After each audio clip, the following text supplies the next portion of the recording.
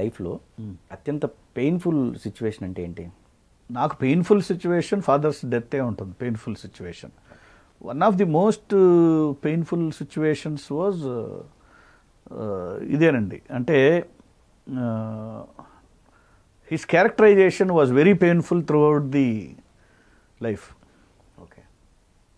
అంటే ఆయన్ని విజయవాడ స్టేషన్లో ఆయన వస్తున్నాడు అంటే ప్లాట్ఫామ్ మీదకి దాదాపు 60 కార్లు 70 కార్లు మా కారు ఎక్కండి అనే రోజు చూశాను విప్లవ శంఖం అప్పుడు ఆయనతో ట్రావెల్ చేస్తూ. ఓకే. అదే మళ్ళీ లేటరు ఒక ఈ ఎర్రమట్టి ఇవన్నీ అయ్యేటప్పుడు లేటర్ స్టేజ్ ఎవరు ఏ కారు రాంది చూశాను. ఓకే. కానీ అప్పటికి ఇప్పటికీ కామన్ ఒకరినే చూశా. ఆ జనము మాత్రం అంతమందే చూడంలోనే ఉన్నారు. సో ఆయన అన్నారు మనం వాళ్ళ హార్ట్లో ఉండాలి కానీ ఇదనేది. Painful was the entire his characterisation. How honest అంటే is the most sincere communist I ever seen. Okay. అంత అంటే పెద్దోళ్ళు, ఆయనకంటే గొప్ప కమ్యూనిస్టులు ఉన్నారు. చంద్ర రాజేశ్వరరావు గారు, పుచ్చలపల్లి సుందరయ్య గారు, వీళ్ళందరూ వాళ్ళు అసలు పిల్లలనే కనలేదు పార్టీ కోసం. చంద్ర రాజేశ్వరరావు గారు అయితే వీలునామా చూస్తే మనకి కాళ్ళెమంట నీళ్ళు వస్తాయి. నాకు 2 జతల చెప్పులు ఉన్నాయి, 6 జతల బట్టలు ఉన్నాయి, 25 పుస్తకాలు ఉన్నాయి, ఇది నా ఆస్తి అని ఉందంతా దానం చేసి. Almost his life was also like that. ఎంత పెద్ద ఆ కష్టపడేటప్పుడు ఆయన అట్నే పడ్డాడు, ఆ వచ్చినప్పుడు ఎంజాయ్ చేయలే. ఓకే. హీ యూస్ టు అసలు అడగనోడిది పాపం. ఆఫీస్లో ప్రతిరోజు అయ్యా ఇది అంటే 10,000 5,000 వాజ్ దేర్. సరే మనం సంపాదించన్నా సుఖపెడదాము అని అనుకొని కారు పంపితే నా కారు వద్దని దానం చేస్తాడు. అది మా చెల్లెలు పెళ్ళినప్పుడు ఒక్కసారి ఆయన అన్నాడు, స్టేజు దిగి అయ్యా ఈ పెళ్ళిళ్ళు ఎన్ని బ్యాజులు పెట్టుకున్నావు, ఒక 2 లక్షలు ఉంటాయా అన్నాడు. అసలు మామూలుగా that was my height of happiness. ఆయన నన్ను అడిగాడు ఫస్ట్ టైము అని.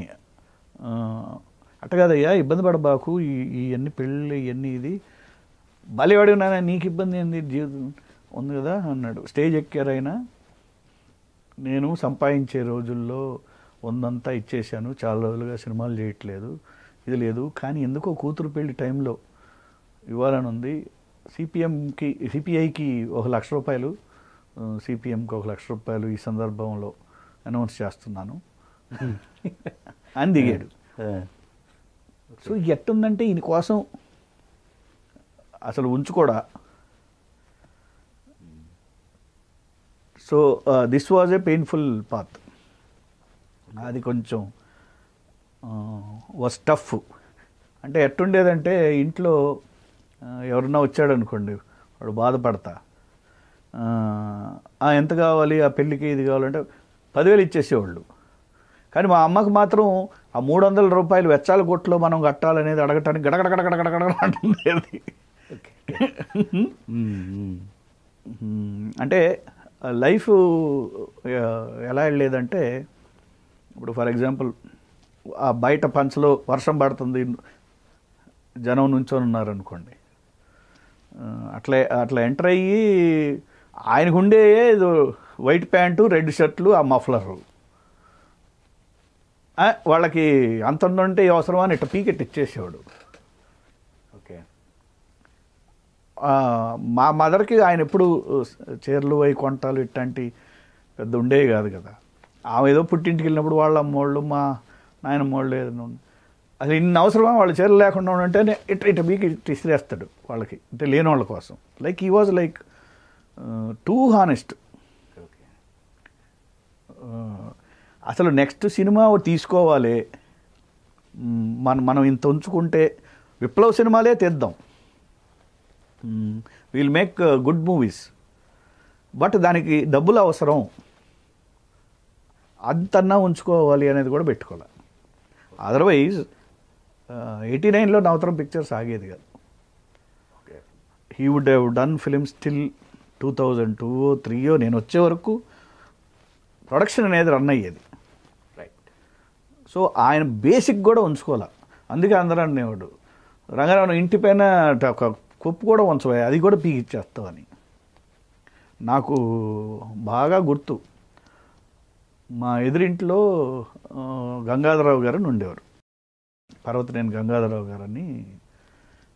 ఆయన ఒకరోజు యుద్ధం వేసుకున్నాడు ఈయనతో, నువ్వేమైనా చేసుకోవా, నువ్వు నీ థియరీలు ఏదో ఒకటి, ముందు అసలు నీకు ఉండటానికి ఒక ఇల్లు లేక ఒక స్పాట్ అయితే ఉండాలి అని ఆఫీసులో వెళ్ళి తగు వేసుకొని క్యాషియర్ దగ్గర నుంచి 1,10,000 ఎంతో. అప్పుడు ఆ సీతమ్మ ఎక్స్టెన్షన్లో మేము ఉన్న ఆ ఇంటి పక్కిల్లు 1,10,000. ఓకే. అది తీసుకెళ్ళిపోయాడు ఆయన గొడవ వేసుకొని. తీసుకెళ్ళిపోతే ఈయన అరుస్తూనే ఉన్నాడు, ఆయన తీసుకెళ్ళాడు. నేను అది చేస్తున్నాను, ఒక్కటన్నా ఉండాలి రంగారావు అని తీసుకెళ్ళాడు. కరెక్ట్గా తీసుకెళ్తే మర్రోజు ఏదో దాసనారాయణరావు గారు ఈ వరద బాధితులకు ఆయనే కలెక్షన్ చేస్తున్నారు. కలెక్షన్ చేస్తుంటే అప్పటికప్పుడు పరిగెత్తిచ్చి ఆడ నుంచి గొడవ చేసి అది తెచ్చి నా దగ్గర ఉంది ఇవాళ ఇంతే 1,10,000 వేసేసారు.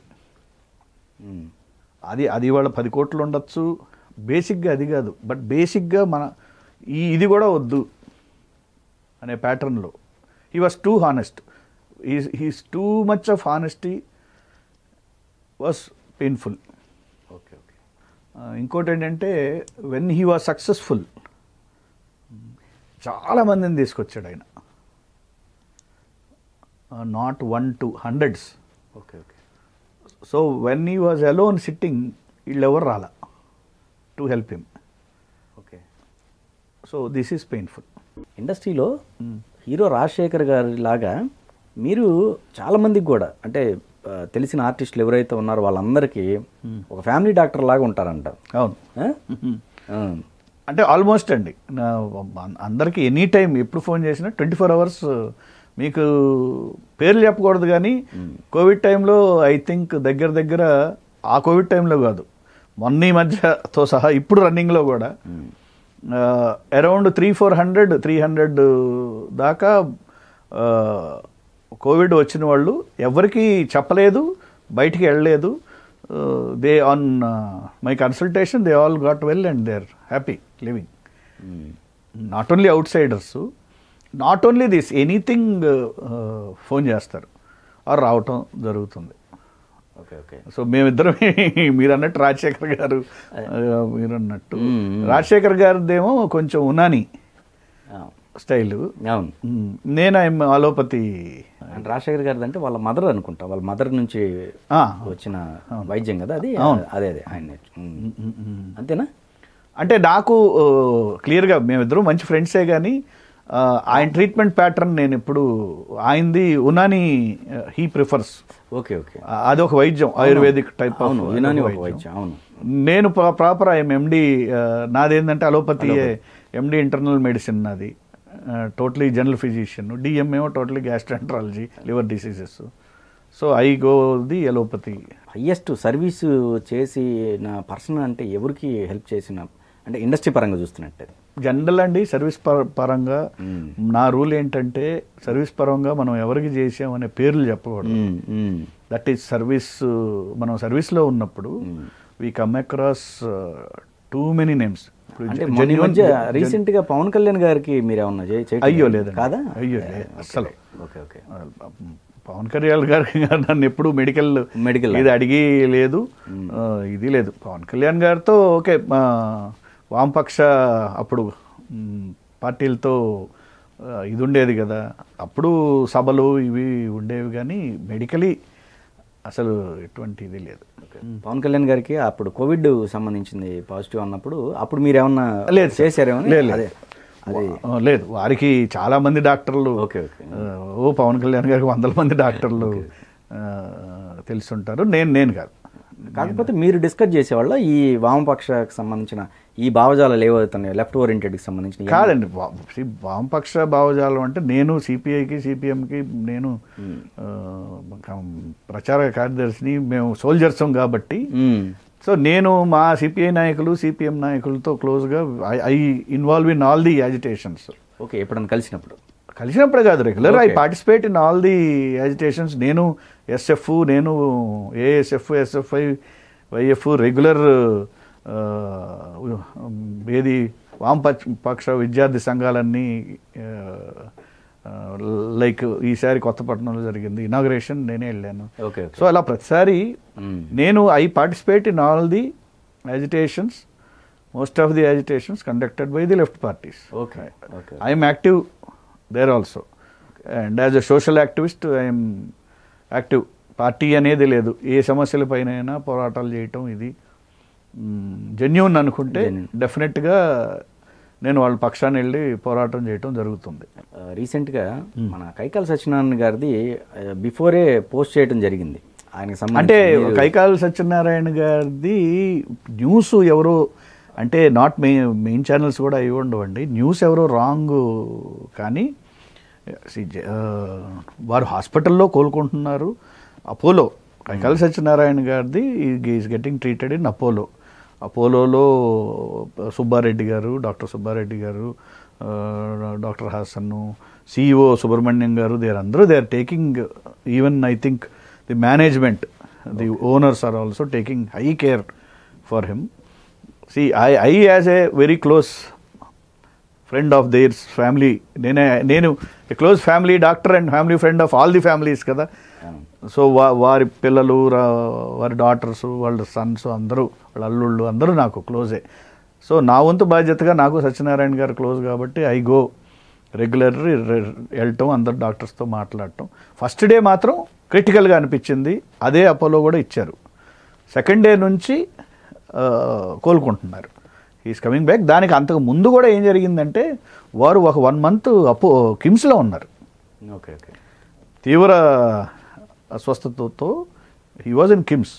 అక్కడ నుంచి కోలుకొని ఇంటికి వచ్చారు, ఇంట్లో ట్రాకియాస్టమీ ట్యూబ్ పైన ఇంట్లో ఉన్నారు. మళ్ళీ ఇదైతే అపోలోలోకి వచ్చారు, ఇప్పుడు కోలుకుంటున్నారు. న్యూస్ రాంగ్ అనేది వస్తుంది, అన్ని న్యూస్ రాంగ్ వస్తుంది. కైకాల సత్యనారాయణ గారు కోలుకుంటున్నారు. నిన్న మొన్న నాకు మీడియా వాళ్ళు కూడా ఫార్వర్డ్ చేశారు, వాళ్ళ డాక్టర్ కూడా కైకాల రమాదేవి గారు కూడా పెట్టారు న్యూస్, అది రాంగ్ అండి, మా నాన్నగారు కోలుకుంటున్నారు అని.